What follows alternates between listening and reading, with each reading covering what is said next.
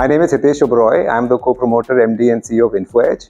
InfoEdge owns and runs internet brands like Naukri.com, 99acres, Jeevan Sathi. It's also an investor in many startups. So we made over 60 startup investments over the last few years. Zomato and Policy Bazaar are the better known ones. I think the biggest strength of InfoEdge are the people of InfoEdge, the team at InfoEdge. We've built a crack team over the last few years. Some of the people who are with InfoEdge have been with us for over 20 years. And we've also inducted a lot of young talent, a lot of lateral talent over the last few years. And so much so that I have no work at InfoEdge anymore. Everything is delegated, everything is being run by people who've been with InfoEdge for a long time. And they are a motivated bunch. We've managed to create a culture which attracts and retains top talent.